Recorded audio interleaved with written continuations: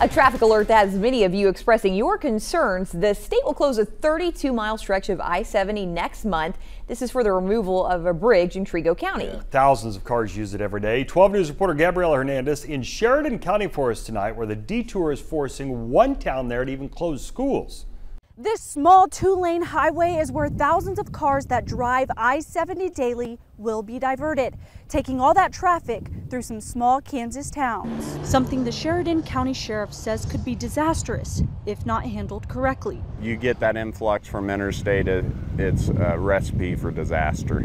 Sheriff Brandon Carver says Sheridan and Gove County objected the detour because of the multiple safety hazards along K-23. Anybody that's familiar with K-23 highway knows there is no shoulders, little margin for errors, if any here. We got lots of hills, no passing zones and stuff such as that.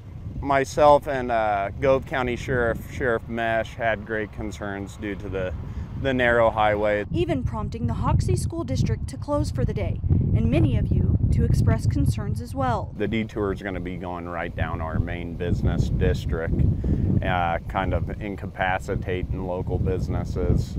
Also, you got the concerns of pedestrians that may need to cross the street, how that's going to affect that. Very worrisome.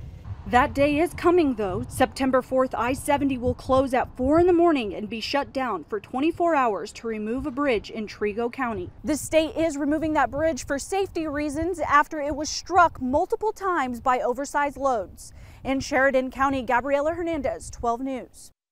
Again, September 4th for that day. I-70 closure will be one day. It will close westbound lanes from Collier to Waukene and then eastbound lanes from Greenfield to Voda Road.